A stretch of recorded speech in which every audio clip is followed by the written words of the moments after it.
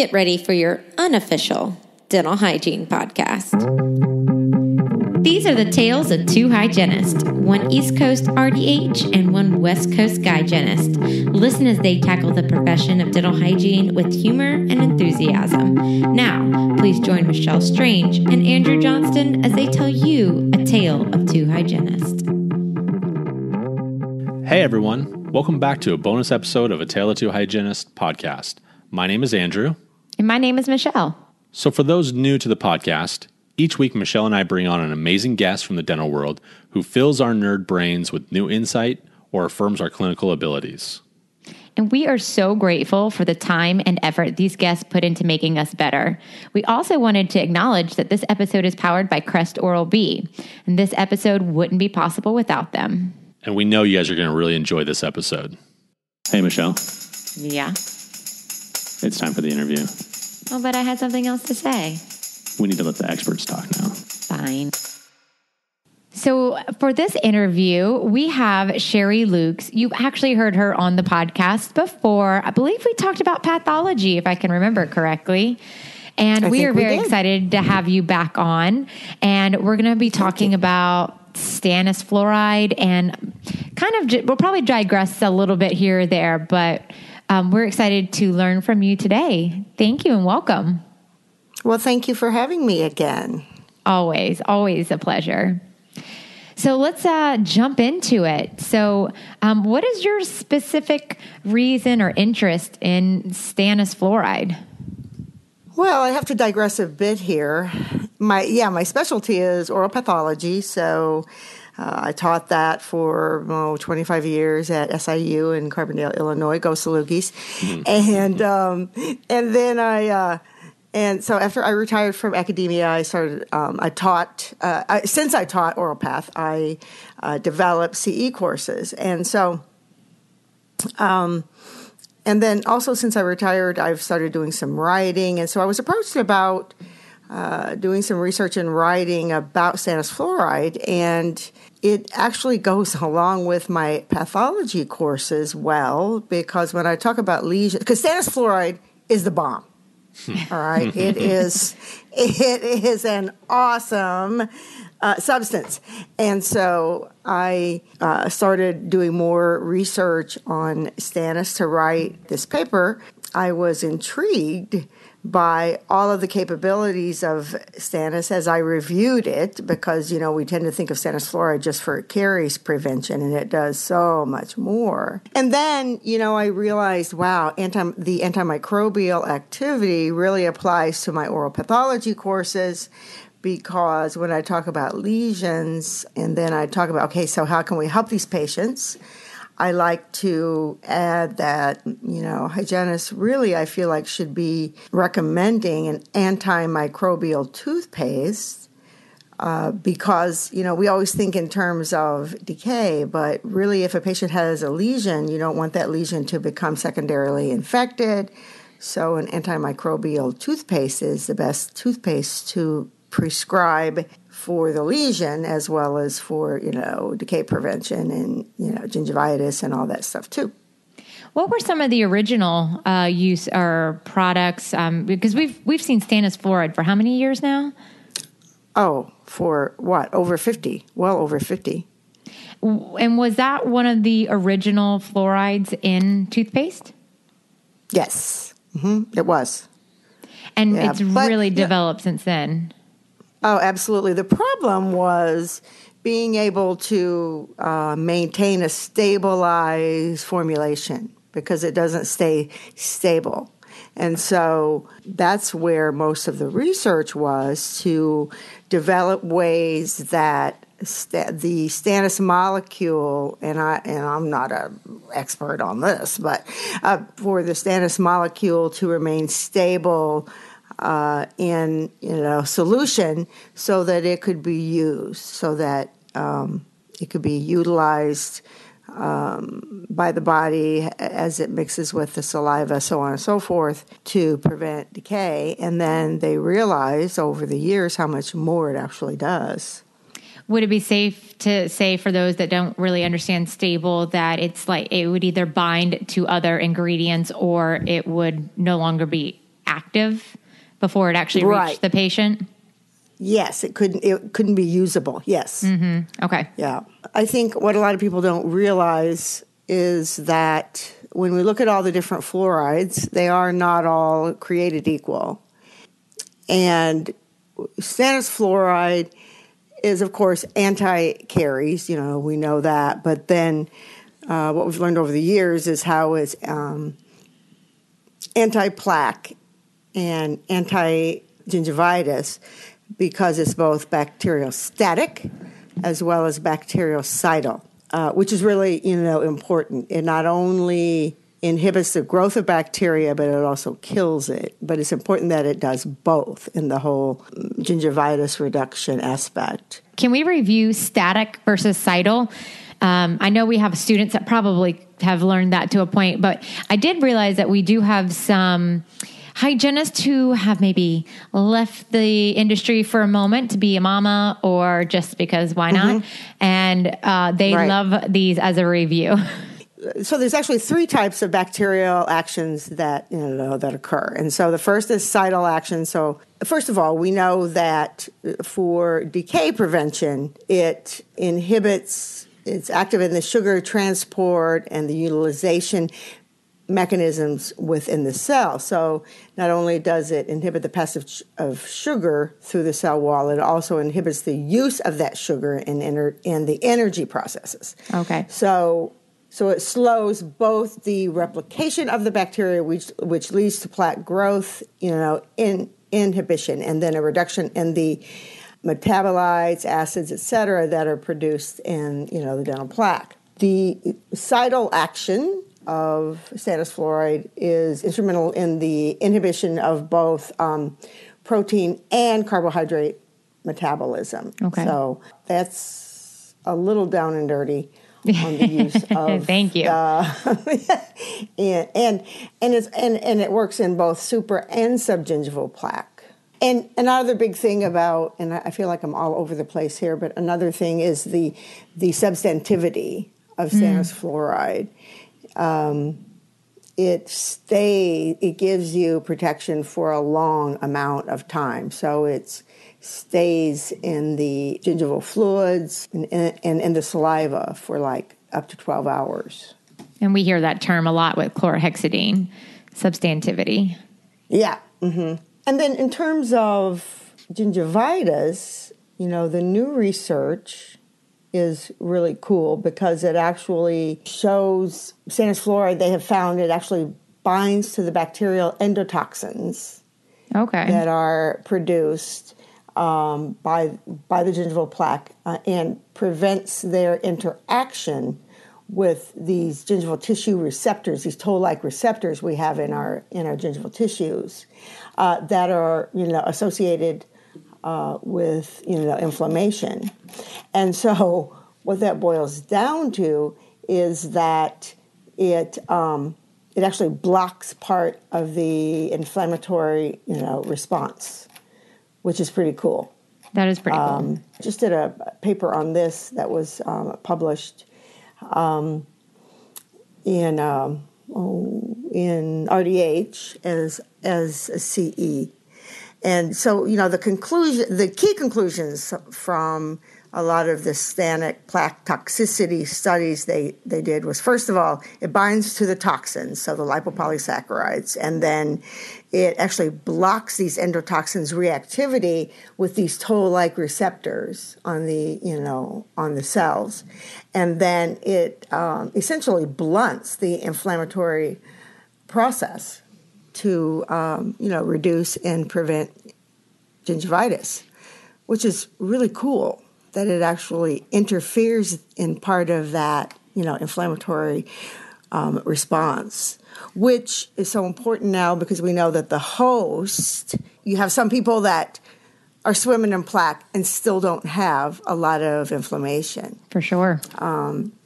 And so that was really important, research. Sherri, I would say even the opposite is true sometimes, from a clinical standpoint, that they're not always swimming in plaque, but they have just a ton of inflammation too. And so when you're looking down at that, why the causative factors of some of these these really inflamed patients, I think this is a good starting point maybe for some of those conversations to be had in the clinic. Yes. It's not all about the quantity of plaque. Quality of plaque. Yes. Yeah, exactly. What they found in the studies was that the benefits of stannous fluoride were seen in both disease sites as well as sites that weren't yet showing signs of disease because of how it was blocking this inflammatory response. Because you have some patients who have very little plaque but still have a lot of, inflammation. So that's all about the host response. What does it mean for a lesion to become secondarily infected? Yeah, so when you have here's what this is my first love, my true love, is talking about lesions, right? And so say you have an FAADH ulcer. Those are open lesions. And so, you don't want those, the bacteria in our mouth then to make that, because, an FAADH ulcer is an immune response of the body. But then when that ulcer is present in the mouth and exposed to all the bacteria in our mouth, it can become secondarily, infected and become even more painful. Meaning like if there was a lesion from a pathogen, it could have a fungal infection as a secondary infection. Would that be correct? Yeah, like an FAADH ulcer that is an immune-mediated, so then it can become secondarily infected with, perhaps a bacteria. Okay. Or a fungus, sure, yeah. Mm-hmm. Or like you have a biopsy in the, oral cavity, and you don't want that area to become secondarily infected with bacteria in the mouth, so an antibacterial toothpaste.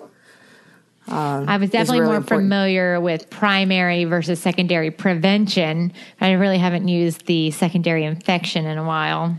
So thank you for the refresher. Yeah.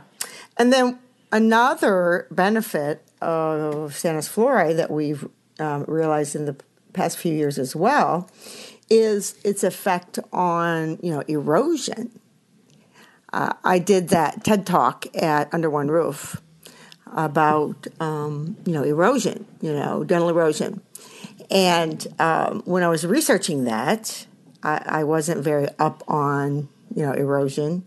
And number one, it's becoming much more prevalent. And then so when I started looking at the research and it talks about the best modalities for treatment, it talked about stannous fluoride being superior to the other types of fluorides for protecting the teeth against the process of erosion. It actually deposits a protective barrier layer onto the enamel surface. It also chemically interacts with the natural pellicle. Okay. And provides enhanced resistance to the pellicle itself. And then also that barrier layer, the more you use stannous fluoride, the barrier layer actually increases and then is retained on the tooth for an extended period of time. Yeah. And is that with a chemical erosion or of a physical, mechanical erosion? Or well, actually, that's another thing I learned in my research about erosion, that, it's defined as a loss of hard dental tissue not caused by bacteria. So, when I used to teach physical and chemical injuries of teeth in my oral path class, attrition, abrasion, erosion, I taught attrition, loss of tooth structure from mechanical action, tooth to tooth, and then abrasion, loss from mechanical action. So physical frictions, such as improper toothbrushing, and then erosion, loss of tooth structure from chemical causes. But actually, erosion is a combination, and so it's really better known as erosive tooth wear because it is primarily a chemical process, but it's actually a combination of a chemical and a mechanical process. So the two processes occurring over a period of time. And it's not and it's up and down through your lifetime. It doesn't happen, overnight. So then what you start seeing are these cupping of the cusps of teeth, flattening of the occlusal surfaces. And I've always attributed that to clenching. Yes, and that certainly contributes. Yeah. So you have a person who may be clenched for a period in their life, a period that was especially stressful, or whatever, or they just tend to clench in general. And then maybe there was a point in their life where they were drinking a lot of acidic beverages. And so it's really multifactorial. It's a combination, yeah. Yeah, just like decay. Decay isn't just about sugar, just about oral hygiene, just about fluoride or lack thereof. It's a combination of things, and erosive tooth wear is the same way. So acid, is the main cause, both extrinsic and intrinsic, because people with GERD or bulimia, those kind of people. But there are lots of contributing risk factors. People who have a reduced saliva, hyposalivation, because, saliva is just an awesome bodily fluid. And we know that nothing happens on the tooth until it happens in the saliva. So, because that's the source of the acquired pellicle that helps protect the tooth against the acid erosion, its buffering capacity, and all that stuff. So then people who need help with this really need to use stannous fluoride. And it helps with dental hypersensitivity? What we know about hypersensitivity is some things just are on the surface, but what they found with stannous fluoride is that actually occludes some of those dental tubules, those microscopic tubules that run to the nerve. So it actually occludes, those tubules to provide the protection against, sensitivity. So when I say stannous fluoride is the bomb, I really mean it because of all the different things that it does. And then also because I'm a nerd, academician, a research nerd, there is so much research behind, stannous fluoride. And as you can see, everybody's kind of getting on the bandwagon, right? Because in the product line, of course, the pioneers in stannous fluoride was Procter & Gamble, who makes Crest and all the different Crest products. And then, so for a long time in my courses, I would say, okay, as far as antimicrobial paste, you really should use an antimicrobial paste. And I'd say this one, stannous fluoride, when I talked about Crest, Crest Pro Health, and then Crest, the new one, Crest Gum Detoxify. And then I would point to Colgate and say, this one's antimicrobial as well because it has triclosan. But now we know that recently Colgate took this triclosan out of their paste and put in stannous fluoride. And then let's see, there's another paste I think that has stannous fluoride, Parodontax, I think, by GSK. Yeah, but now I'll have to say I haven't looked at any of their research, Colgate's or GSK's. I haven't looked at their research as far as, their formulation, so on and so forth. Because it does have to be a specific formulation for it to do all the things that, that it does on the chemical level. And, like I say, I don't know the specifics of all that, but it does have to be a specific formulation. But, so it protects against caries. It protects against gingivitis. It's both bacteriostatic as well as bactericidal. Because I think triclosan was only bactericidal. It was just one or the other. I don't remember for sure. Okay. And then it protects against dental hypersensitivity, the way it occludes, the tubules. And there's research on all this. And then the research now on how it blocks the inflammatory response in gingivitis as well, how it protects against, erosion. So it's the bomb, it does so many different things. Why would we not use it all the time is kind of my thing. You mentioned the studies. So I have a couple of questions for people like me who are not so much goodly at doing the studies, how do you select a study? Yeah, goodly. How do you select a study? What is your personal process about seeing if a study is worth noting? Because I feel like in addition to stannous fluoride, many other things that are out there that people tout as being the next biggest thing maybe don't have the research behind it. So how can we do that? Right. Do they have multiple studies? Do they have multiple studies that support their claim? Okay. Have there been systematic reviews on all these studies? Do they have good methodology? And so I always look for a systematic review, a meta-analysis, because those are the highest level of, research. And so what that does is they take all the research on something and they look at it and say, okay, we're going to throw out this study because the methodology was poor. We're going to throw out this study because it was kind of comparing apples to oranges, and then and then we're going to look at just the ones that have sound methodology, so on and so forth. And then those findings are combined to say, yes, this does indeed do what it says it's supposed to, based on this good research. Because let's face it, we have studies that there's maybe one study out there that says fluoride causes thyroid cancer, right?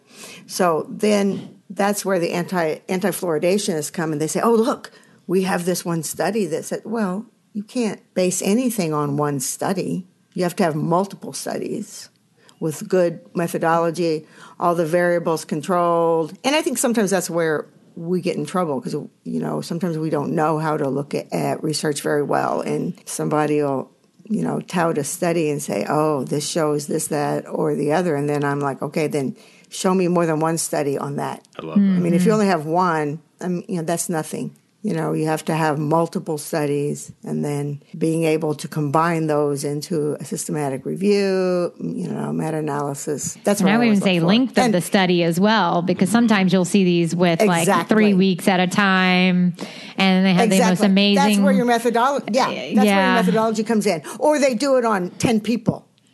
Right. Their sample size is, sample so size. Tiny. Now, granted, sometimes you can't have a large sample size depending on what you're looking at. But I don't claim to be an expert on the research process that much either. But with my master's degree, of course, I had to do, research, and I know how to, and I think most hygienists have plenty of capability to look at a study and to be able to tell if it's decent. They know enough about methodology and so on and so forth from, their training to be able to look at a study and decide, okay, is this good? Is it something I need to delve into more deeply? How many more are there on this topic and all that kind of stuff? So it's really important to look at the research and not take it for face value what the marketing campaigns are telling you. Yeah, because everybody says, hey, my product's the best, right? Right. Everybody says that. And so my reply to that always is, okay, show me the evidence. So how many studies do you have? What were your patient populations? And start asking some of those questions. And sometimes, and people can hand you a study, and sometimes I want to go, okay, is this it? You mentioned a couple of times how firmly you believe in the paste for all different reasons. Have they also done stabilized stannous fluoride with rinses that have proven equally effective or not quite yet? Yeah, I'm not as well versed on rinses. The active ingredient, so yes, there is fluoride in the rinses, but there's also CPC in rinses. There are several things in rinses that are good for antibacterial activity. There's, chlorine dioxide, that's in a product and it works differently And again, I'm not a chemist. I don't know all of that, but CPC is an active ingredient that's good in some of the rinse. Well, and there's several things that are antibacterial. We know chlorhexidine, and they all work a little differently. That was I outlined those in the article I did, that CE I did for RDH. So the antimicrobial action, so we had triclosan, and it was, it was a copolymer. It has lesser antimicrobial benefit than chlorhexidine, but, chlorhexidine stains, it has a nasty taste, so on and so forth. And then, of course, I talked about Stannous as well. And what we still hear about Stannous is, the staining. Mm-hmm. And so my comment to that always is, well, first of all, you have to have plaque to stain. So we have to help our patients become as plaque-free as possible. And then they have placed substances in the paste to eliminate the staining. Like in the most recent product by Crest is zinc citrate. So anyway, when people start bashing Stannous fluoride because of the staining, I just want to, let's help people stay as plaque-free as possible. And then... But they're saying it much less now, right? Yeah, exactly. With some products more than others, is what I'm still hearing in my courses, because they still, especially hygienists with hair the color of mine when I don't cover up that gray, they still say things like, nope, I still see staining with Stannous. So I don't know. Part of me is confused by that. Now, I do hear that with some of the rinses, mm-hmm. they're still seeing more staining. Rinses that have Stannous in them versus a paste, yeah. So in mouth rinses, one of the highly substantive bioavailable substance is, CPC, cetyl pyridinium chloride. Is that how you say it? It's something. I struggle with that one all the time. Yeah. That's why people abbreviate to CPC. Just CPC. Yeah, right. Yeah, right, exactly. So it's a broad spectrum antimicrobial. It promotes long-lasting bacteriostatic and bactericidal properties. And some people want they want a mouth rinse too. They don't want just the paste. Mm-hmm. So let me see. It works primarily via lysis of the organism cell walls, disruption of cell metabolism, and inhibition of cell growth. It also has demonstrated plaque inhibiting and gingival health benefits. And a lot of them are alcohol-free because a lot of people don't like the burning sensation of the rinses that have alcohol in them. So CPC is mainly in mouth rinses. So with our patients, if we can go back to your oral path background, and our patients with lichen planus or pemphigoid, Sjogren's. I say that wrong. Everything. Sjogren's syndrome. Yeah. Sjogren's. In fact, that's the Swedish word, and the Swedes don't say it that way, and that's why it always screws me up. Oh, really? Oh, yes. I want to know how they say it. Well, don't ask me, because every time they try to tell me, I get the two words now mixed up. It messes me up every time. So people with even just decreased salivary flow, is this a product that they can be using? Will it dry anything out? Will it create any kind of irritation or not inflammation, but just irritation, I guess? You mean Stannous fluoride? Mm-hmm. Everybody's different, mm-hmm. so you never say never, never say always. But to my knowledge, it doesn't have properties that enhance the pain in some of those individuals with, lichen planus or benign mucous membrane pemphigoid, all of those. But now, again, different people are different, and so...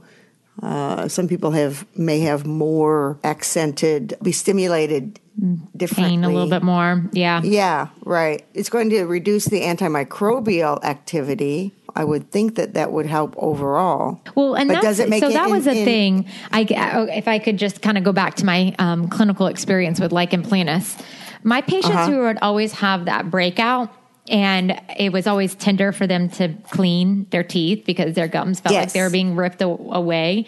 Exactly. When I could have them control the plaque on a routine basis, so maybe dropping them down to an extra soft bristle, seeing them more frequently in their outbreak stage. From an anecdotal experience, I saw them recover a lot faster. And of course, I couldn't ever find that at the time in the science to support that, when we have a lot of plaque buildup on those immune compromised patients, and we have that acidic environment, that it just kind of exacerbates everything. I mean, would you, you're agreeing with that?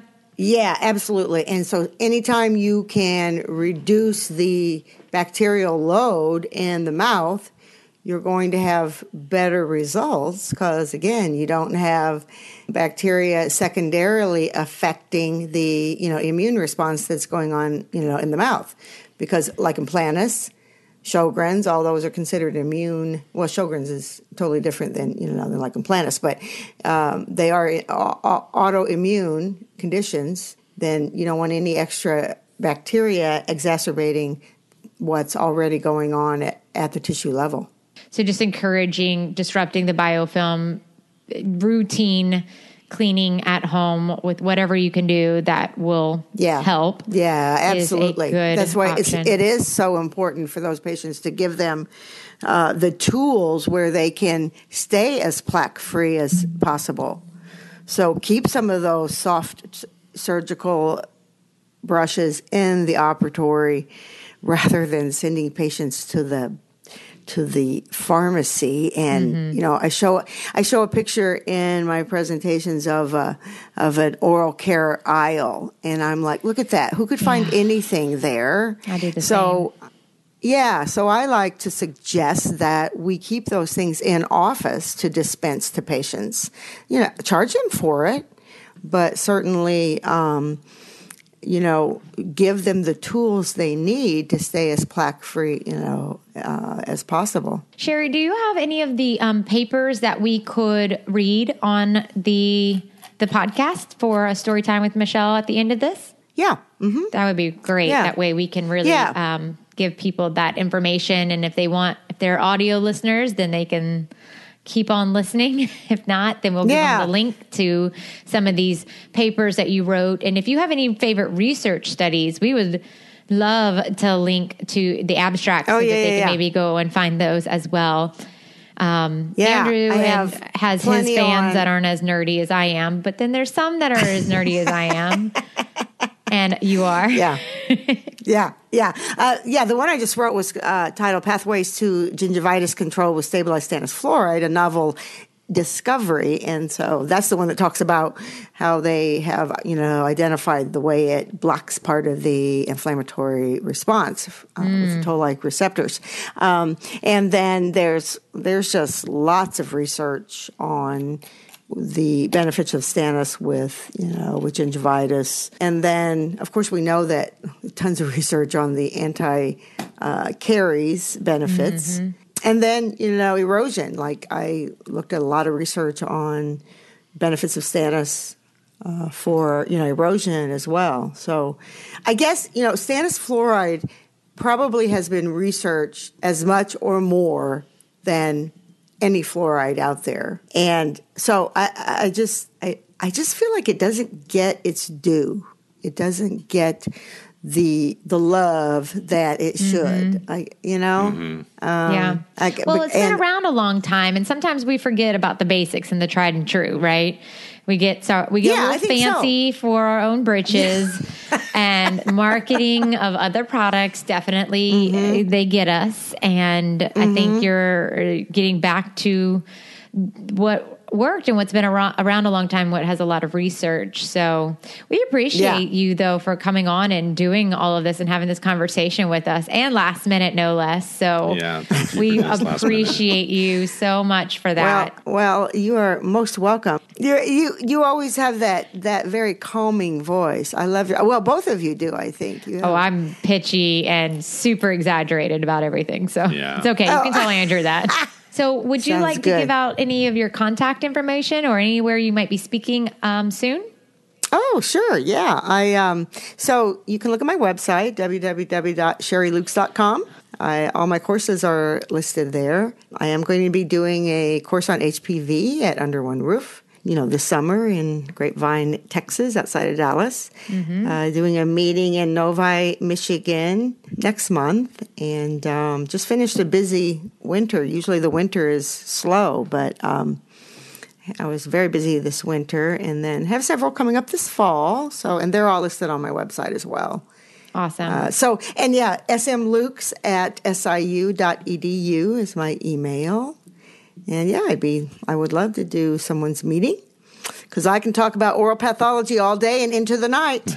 Love it. Well, I'm sure we could all use a refresher on that. So if you haven't been to one of Sherri's courses, you should definitely do that. If you have any questions about anything that maybe you want to find out, well, we're going to do some links, but maybe you want to find out some more information that we haven't linked to, you're welcome to contact her. But definitely go to one of the courses. It's always fun. Thank you. You're welcome. You're welcome. Thank you again for coming back on. Yeah, thanks, Sherri. Oh, you're so welcome.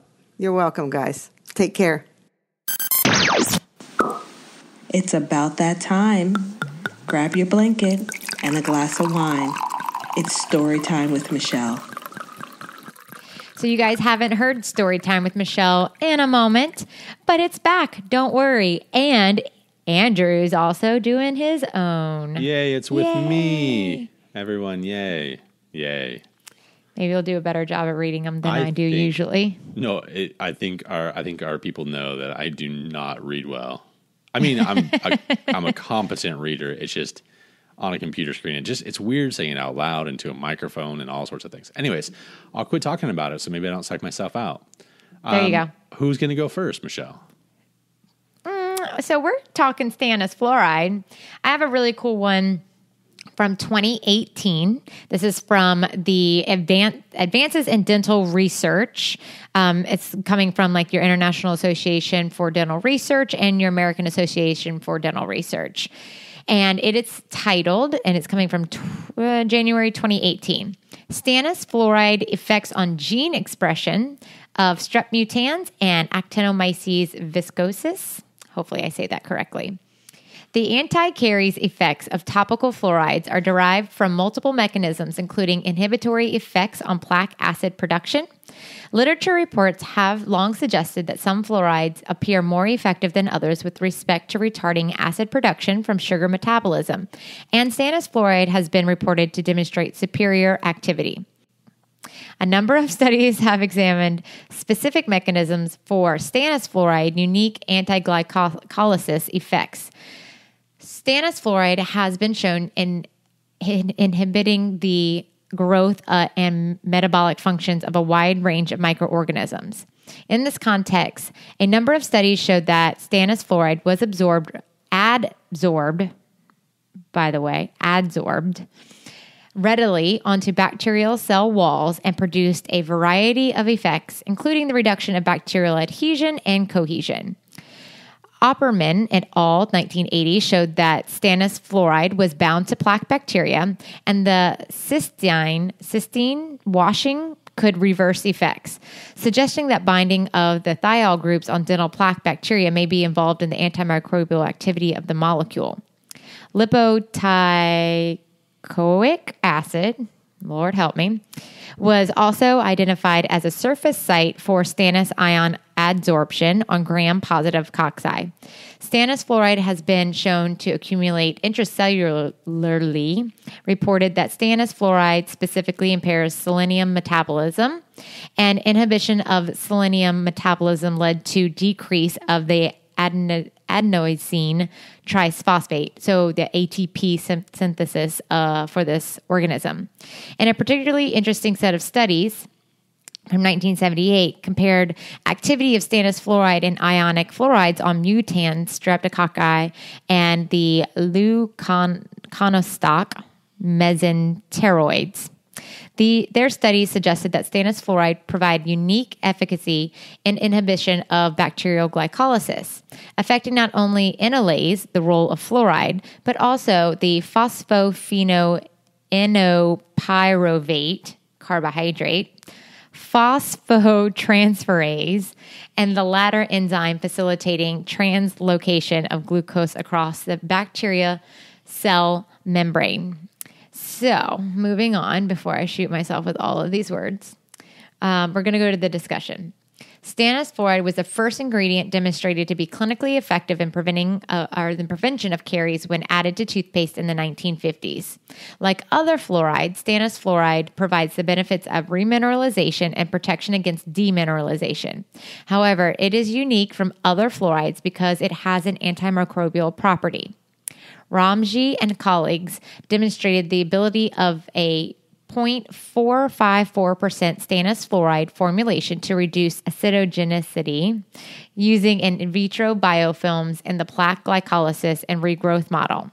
Furthermore, stannous fluoride has been shown to reduce the amount of total acid from plaque glycolysis by over 50% relative to sodium fluoride.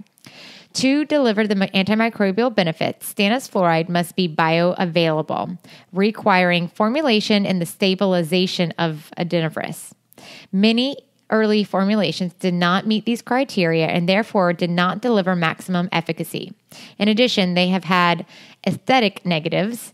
In recent years, with continued research in the field, stannous fluoride has experienced a renaissance, with its antimicrobial properties fashioned into dentifrices, providing multiple therapeutic as well as aesthetic benefits. A dentifrice comprising of 0.454% stannous fluoride, or 1,100 parts per million fluoride ion, was clinically shown to produce statistically significant caries reduction relative to a 0.243 sodium fluoride dentifrice, or 1,100 parts per million fluoride ion, in a 2-year clinical study. The clinical observation was consistent with historical rat caries studies that reported that stannous fluoride treatment in water provides significant reductions in cavities compared to sodium fluoride at equal levels of fluoride ion. One hypothesis advanced for this efficacy may be effects of stannous fluoride on acid formation by dental plaque, in addition to its other anti-caries mechanisms. The study expands our understanding of the pathways of suppression of plaque acidogenicity for stannous fluoride. Among all oral bacteria, S. mutans is an important organism implicated in dental caries worldwide and is considered the most cariogenic of all oral streptococci. The genome of S. mutans, UA159, has been sequenced completely and is composed of 2,030,936 base pairs. It contains 1,963 open reading frames, and 63% of which have been assigned putative functions. A viscosis has also reported genome information. In this study, the effects of sodium and stannous fluorides were compared for effects of gene expression in these two cariogenic strains. With respect to ionic fluoride, in vitro enzymatic activity tests previously indicated that fluoride inhibits enolase by binding directly to the protein of the enzyme in the presence of phosphate. In our study, upon 10 minutes of sodium fluoride treatment, the mutant genes expressed was inhibited significantly. This indicates that besides the fluoride enzyme interaction, fluoride also inhibits gene expression in the tagatose pathway.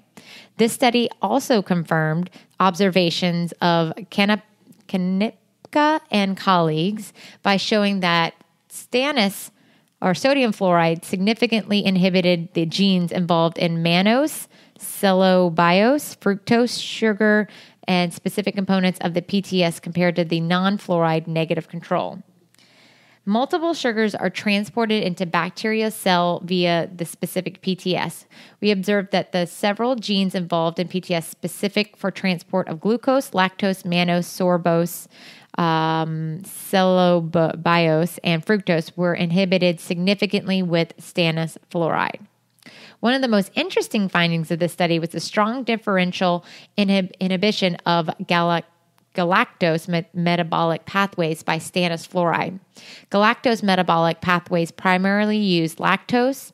Lactose abundant in milk and other dairy products is considered to play an important role in the oral microbial ecology due to its use in the human diet.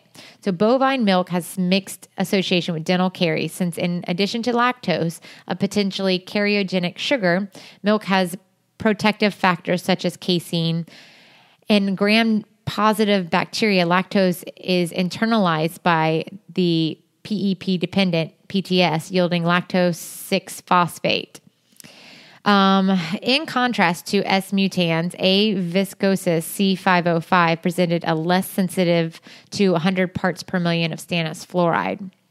Investigators have previously demonstrated that fluoride inhibits microbial growth, metabolic activity, and acid production in dental plaque in vitro and in vivo. Both NLAs and PEP-PTS were previously identified as metabolic pathways influenced by fluorides. This study measured effects of fluoride and stannous fluoride on gene expression in 2 organisms with prominent roles in caries development, and they importantly support general observations on the comparative effects of stannous fluoride versus fluoride ions previously in the literature. For example, Mayhew and Brown previously compared the effects of sodium, stannous, and SNCL2, which I don't know that one, on the growth of cariogenic strain of S. mutans. Stannous fluoride suppressed a bacterial growth of a fluoride negative, F negative concentration of 75 parts per million, whereas it required 300 parts per million in sodium fluoride to achieve a similar suppression of bacterial growth. Our microarray results support that stannous fluoride uniquely suppresses bacterial sugar metabolism in 2 important bacterial strains associated with caries. The end. Fantastic. Yeah, whatever. Wow. Now I have to edit this. Continue on, my friend. Because of your sassy McSasserson mood. Ladies and gentlemen. Just kidding. Jesus. I'm not going to do that voice. That would make it funny, though. What's that? That would be funny, though, but I love that you can't even do it without coughing. I know. It was too much. Okay. So for my story time with Andrew, this is coming from Sherri's dentalcare.com course that she gave. Now, we don't want to give out too much of it because we want you to go to dentalcare.com and do it yourself. But I want to talk a little bit about the inflammation discussion that we had earlier. So this part is inflammation and a new pathway to gingivitis control. So she has it labeled Inflammation, the Big Picture. Before discussion of the control of gingivitis, it is necessary to first grasp how inflammation occurs and its relevance to disease in the periodontium. The word inflammation brings to mind imagery of angry-looking tissue.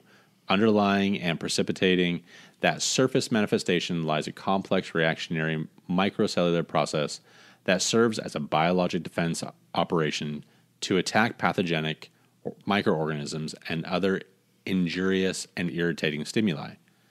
Within body systems, an external threat triggers the release of inflammatory mediators to attenuate or destroy it, and the process causes characteristic signs of acute inflammation, for example, heat, edema, erythema, exudate, and pain. The initial step in the inflammatory process involves threat recognition. Cells in the bodily tissues functioning as lookouts scan for probable irritants, injurious agents, and detect that the invaders have unique patterns that differ from the host. This propels the recruitment phase of inflammation, where host inflammatory mediators like cytokines are mobilized and bring about an immune response through vascular and cellular permeability effects. While inflammation has benefit as a protective and restorative healing mechanism in acute local reactions, when unresolved, inflammation can become chronic, Pro-inflammatory cytokines are implicated in the development of pathways of serious systemic health conditions, including type 2 diabetes, cardiovascular disease, and adverse pregnancy outcomes. These and other chronic inflammations, including oral health related, may result in irreversible damage unless there is intervention. The next section is how gingival inflammation develops. Supragingival plaque is initially colonized primarily by gram-positive aerobic bacteria. If plaque deposits are left undisturbed and allowed to mature, the subgingival microbiota composition shifts to predominantly gram-negative anaerobic bacteria and becomes more virulent. Examples of frequency found subgingival plaque bacterial species include, I'm not going to do that one. There's a bunch of them, though. After watching Michelle struggle, I decided not to do that. What specifically does the corresponding inflammatory process look like in the gingival tissues? In the earliest stages, where plaque and or calculus are serving as an irritant in the sulcus, only histological tissue changes can be seen. If homeostasis is not restored by modulation or removal of the irritant, this lesion will likely become pathogenic and lead to visible local vasodilation, edema, and increased gingival coracular fluid. A well-orchestrated intracellular signaling pathway governs the pathogen-host tissue interface. Toll-like receptors, TLR, in the periodontium, predominantly TLR4 and TLR2, reside on the cell walls in the periodontal ligament fibroblasts, the gingival fibroblasts, the epithelia, the endothelia, and also in the cells of the individual's immune system, including macrophages and neutrophils. During the recognition phase, TLRs scan for bacterial pathogens like those residing in the biofilm of plaque, and then mount a complex defense reaction if provoked. A closer look at the inflammatory defense reaction shows that TLR bind and interact with plaque bacterial endotoxins such as lipopolysaccharides and lipoteichoic acid, LTA.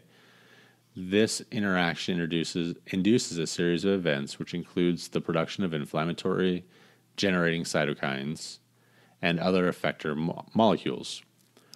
Toxic metabolites produced by the invading pathogens further provoke and increase the TLR response can be found and can result in reduced tissue repair, more inflammation, and greater permeability of the tissue.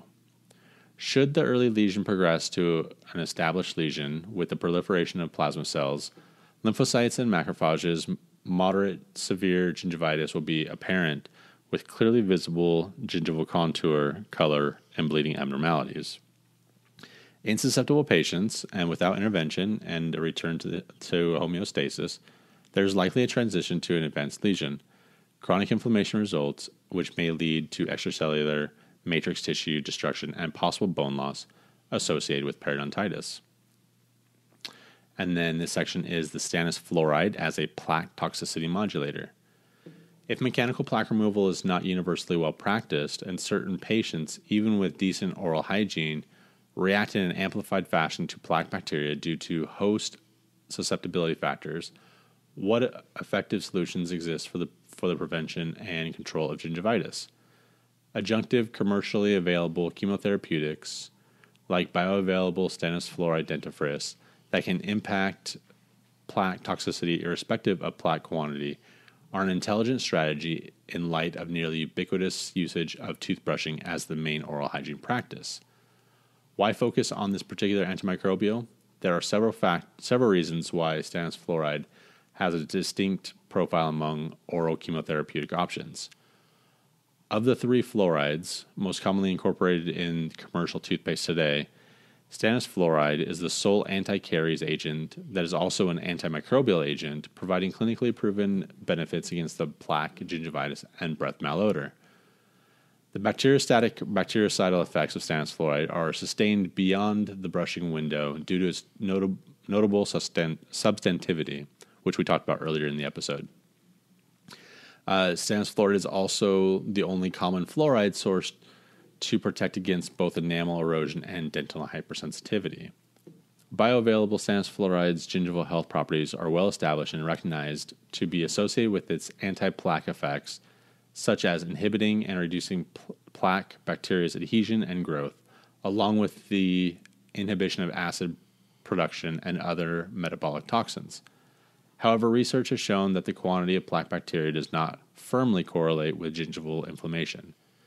To explore if the other factors beyond metabolic actions might be at play and whether stannous fluoride could directly interact with bacterial endotoxins to affect pathogenicity, a series of laboratory and clinical investigations employing novel methodologies were conducted to evaluate the potential plaque endotoxin binding to oral care cationic antimicrobials like stannous fluoride.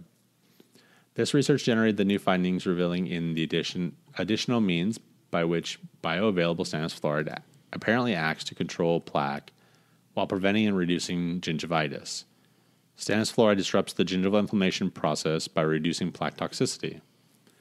A summary of the students' findings on this effect showed that before the host TLRs in the gingival sulcus can mount the inflammatory response that would be expected when encountering plaque bacteria endotoxins, stannous fluorides present in the mouth from toothbrushing intervenes and binds the endotoxins, thus effectively blocking them from affixing with TLRs and undermining the typical cytokine-driven series of events that leads to inflammation and bleeding. With regular exposure to a properly formulated bioavailable stannous fluoride dentifrice, then the customary deleterious effects of plaque endotoxins can be blunted, preventing gingivitis or reducing it to a level consistent with homeostasis, and lowering the potential for the advanced periodontal disease. To better visualize how bioavailable fluoride impacts the inflammatory response, consider the example of a traditional alarm clock. Here, the electrical cord connecting the alarm clock to the electrical outlet symbolizes the host TLR. While the outlet is analogous to plaque LPS endotoxin, in the absence of stannous fluoride, plugging in the cord TLR to the outlet LPS results in a preset alarm functioning by going off, or in the case of the TLR LPS, the triggering of the inflammatory cascade. However, if a childproof outlet protector covers the electrical outlet and blocks the cord from being plugged in, the clock has no power and the alarm cannot be activated. Similarly, with bioavailable stannous fluoride acting in like fashion to the safety outlet cover, LPS is bound and the gingival inflammation response is thwarted. Controlled in vivo trials are an important means of confirming the validity and application of laboratory testing. Randomized controlled clinical trials with the additional toxicity measurements have confirmed these effects. Research by Klakowska and colleagues incorporated subgingival plaque sampling in sites up to 4 millimeters in depth in a 4-week randomized clinical controlled trial of twice daily unsupervised brushing with 0.454% bioavailable stannous fluoride dentifrice, wherein both a low gingival bleeding cohort, healthy, and a high bleeding cohort, or diseased, were evaluated. Clinical effectiveness trials of marketed dentifrices do not commonly include subgingival plaque sampling, but its inclusion in this trial provided insight into the depths of penetration of stannous fluoride, its retention, and its ability to reduce subgingival plaque toxicity. At week 4, both cohorts saw significant 42% and 53% mean reductions in gingival bleeding. The plaque sampling results in both the healthy and diseased groups provided evidence following the use of stannous fluoride of notably decreased LPS, LTA, dye activity, and TLR activity. Morning wake-up plaque samples via salivary lavage showed significantly suppressed short-change carboxylic acid toxins for both the low and high bleeding groups, as well suggesting robust substantivity. The researchers noted the important implication of this research and a previous complementary trial. The effects of the stannous fluoride to bind with endotoxins and thereby limit TRL4 and TRL2 in initiating the inflammatory cascade manifested both in the diseased, high bleeding sites and also low bleeding sites with minimal measurable disease, suggesting a preventive as well as a treatment gingivitis strategy. A subsequent trial evaluating stannous fluoride penetration within the sulcus and retention in gingival corticular fluid provided further evidence that stannous fluoride can influence the pathogenicity of microflora subgingivally. In this 2-week trial of subjects with a minimum of 20 bleeding dental pockets up to 4 millimeters in depth and no recent stannous fluoride exposure, GCF samples were analyzed with mass spectrometry for the presence of tin, a stannous fluoride marker, at both 30 minutes and 12 hours after brushing with a bioavailable stannous fluoride dentifrice on day 1. The results showed that significant levels of tin compared with baseline were detected in the GCF samples. Higher tin levels were seen at day 14 after 2 weeks of home dentifrice use, suggesting an incremental effect was ongoing use. More confirmation of bioavailable stannous fluoride's ability to diminish the virulence of subgingival plaque and thus the development of gingivitis was demonstrated by recent clinical research evaluating gingival inflammation and bleeding in 99 adult subjects with gingivitis. After 8 weeks of at-home 0.454% stannous fluoride dentifrice use, significant reductions in gingivitis and bleeding versus baseline were observed. These clinical observations were consistent with the results of subgingival plaque sampling, where TLR2 assay analysis and HTLR2 reporter gene activity showed significant mean reductions following 2 months of stannous fluoride brushing. Incorporating stannous fluoride in dentifrice to yield maximum aesthetics and efficacy, including fully bioavailability, mandates precise, well-skilled formulation.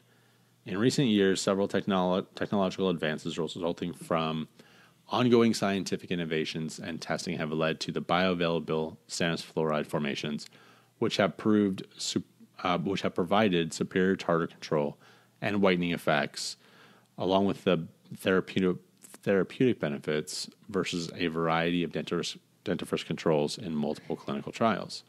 The extensive clinical research program by Procter & Gamble on stannous fluoride dentifrice, which has spanned numerous decades, resulted in a Crest dentifrice being the first to be recognized for the 7 attributes applicable to toothpaste in the American Dental Association Seal of Acceptance Program, and those criteria are prevent or reduce enamel erosion, prevent caries, prevent and reduce plaque, prevent and reduce gingivitis, reduce tooth sensitivity, reduce bad breath, remove tooth surface stain.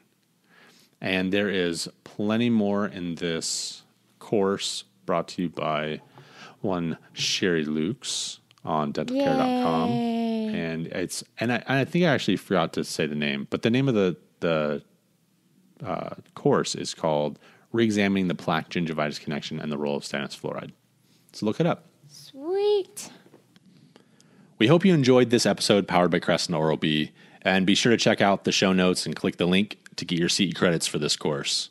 Also, you can check out dentalcare.com for more on-demand CE courses. And to listen to more great episodes from us, you can go to atale2hygienist.com.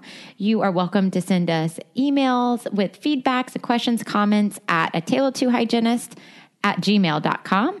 And you can always find us on any of the social media like Facebook and Instagram. And we welcome all direct messages and sharing of all the episodes. Be sure to stay tuned for more bonus episodes powered each month by Crest+Oral B. Anything else, Andrew? I think that's it. Have a good week, everyone. Bye, y'all. Bye.